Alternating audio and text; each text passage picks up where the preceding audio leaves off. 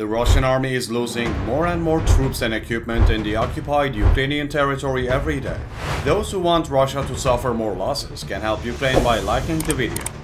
Ukraine's operational successes in recent days have greatly increased Russian losses.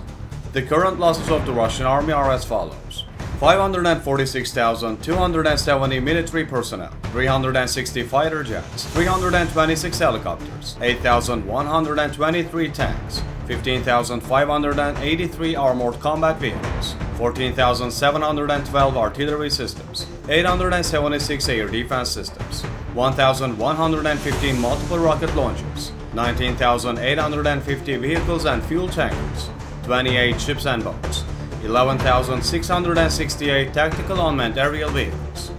2,335 cruise missiles, 2,464 special vehicles and other equipment,